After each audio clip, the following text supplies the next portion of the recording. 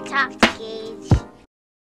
In this video, we're going to be discussing Red Dead Redemption 1. We're going to be discussing the gameplay, the story, the characters, and some of my personal thoughts mixed in as well. I might be all over the place in this video, but stick with me, bear with me. I think it's going to be well worth it. But with all that out of the way, let's dive right in. So you all knew I had to play Red Dead Redemption 1 since I enjoyed the second one so much. And plus, Red Dead 2 is a prequel to Red Dead 1. Starting off with the gameplay, it was solid. I enjoyed how this game plays. It's really similar to the second one, which it made it easier to go back and play it now in 2023. It did surprise me just how much this game was like RDR2 in the way that it slowed things down quite a bit. And that was always something that stood out to me about RDR2, especially when starting it for the first time. The game can sometimes be extremely slow at times. I like how both these games did a great job with the build up to major events and not just shoving stuff in your face all the time. It feels more real this way too. Sure, a lot of RDR1's beats are just meeting up with a new character, maybe helping them out with a personal quest, and then taking care of the big bad of that point in the story. But getting back to the gameplay, RDR1 has a lot of fun things to do in its world. Of course, shooting criminals is still a fun time, though I must say I cannot stand herding cattle in this game. Was it just me, or did they do this way too many times in the game? I didn't mind it the first time because, you know, I liked how it was similar to the end of the second game with John Marston living on the ranch, but they did eventually start like overusing that mission design and it got kind of annoying. There was maybe like one or two other times that I didn't mind it as I thought it made sense, but for the most part, it kind of annoyed me. And of course, just messing around in this game is always going to be fun and hilarious to do. You asked for this, lady. Nice mustache, by the way. Hello there. Howdy there.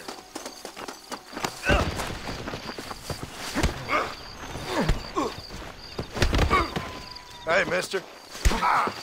Hey, partner. Good to see you, sir. Anyways, I also want to give a shout out to the characters. All the characters in the Red Dead games are just so full of charm and life, and they're just so interesting to meet and interact with, and they have excellent voice performances as well. So this might be a good segue to talk about the story, which for me was the main reason why I wanted to play Red Dead 1. I need to give you all a spoiler alert now. If you're really sensitive to story spoilers of any kind and eventually want to experience this one for yourself, then maybe click off the video for now and come back after you've finished the game for yourself. But with all that out of the way, that ending was phenomenal. It was so amazing. I think it's funny how I literally started out talking about the ending like right off the bat, but it was just the thing that just is gonna stick in my mind the most when I walk away from this game. And that is what I enjoy so much about RDR1.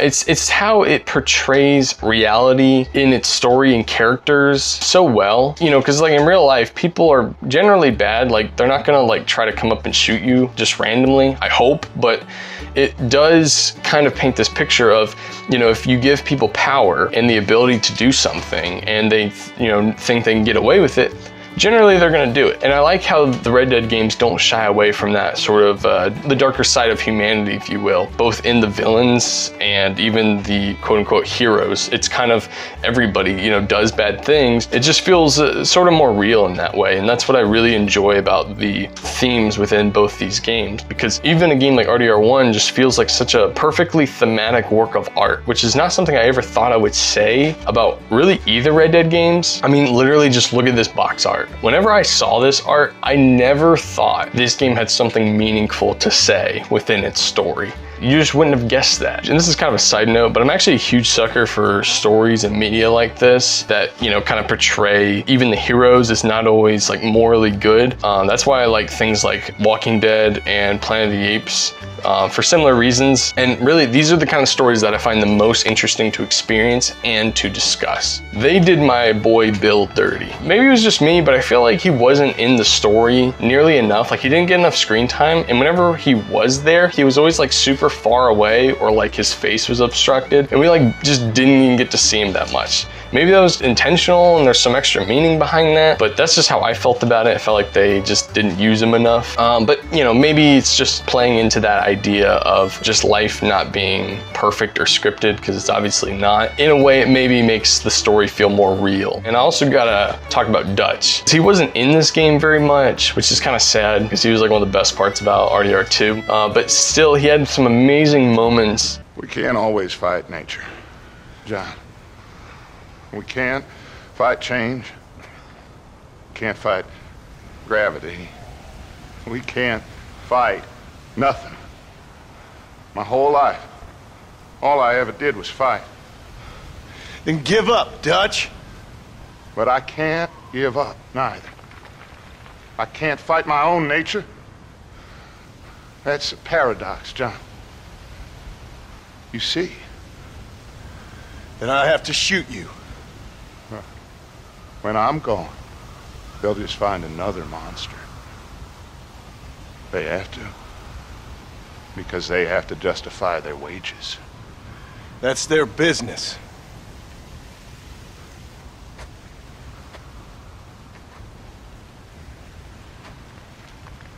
Our time has passed, John.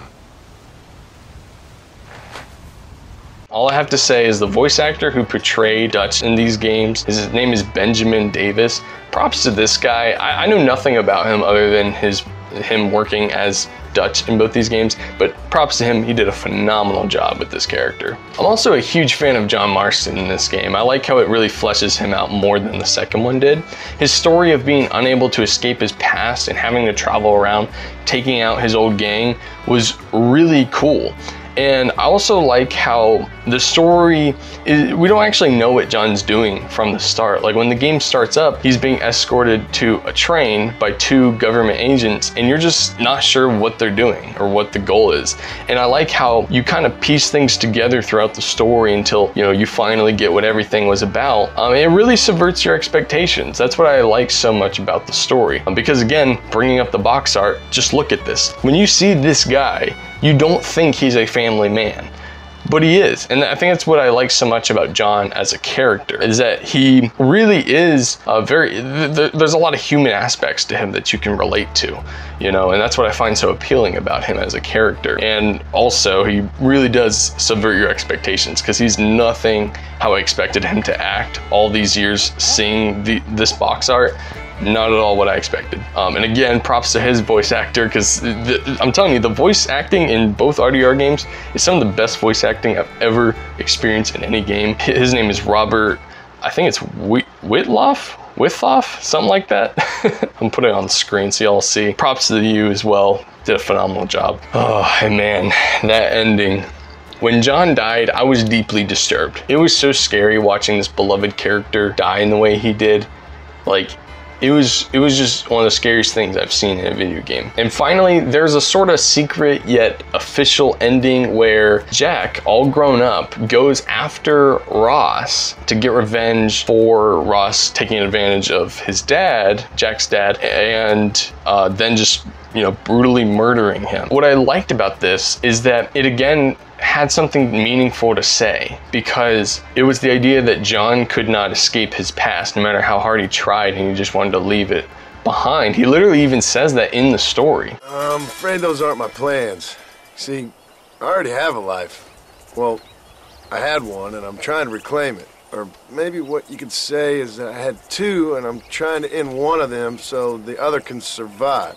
You do so love to talk in riddles, Mr. Marston. He could not get away from it though. And so his son, Jack, essentially has to inherit that life because it was just something he just couldn't really get away from. You know, maybe there could have been like an alternate ending where Jack didn't do this, but I don't know. I feel like I liked how there wasn't an optional, like, you know, two different endings you could get in this regard, because, you know, it has something specific to say, and that's what Jack would have done. So I actually kind of like that. And really everything about this ending has me so interested to see where they could take a potential Red Dead Redemption 3 story if it does end up following Jack Marston. I just think there's so much potential there, and who knows, maybe I'll make a video on that in the future. Oh my gosh, but holy cow. With all that, I think I've talked about everything I want to in this video, but gosh dang, like, these games left me in utter shock. I really did not expect them to leave such an impact on me after finishing them. I wish they one day will make like a TV show adaptation of both these games, because I actually think it would work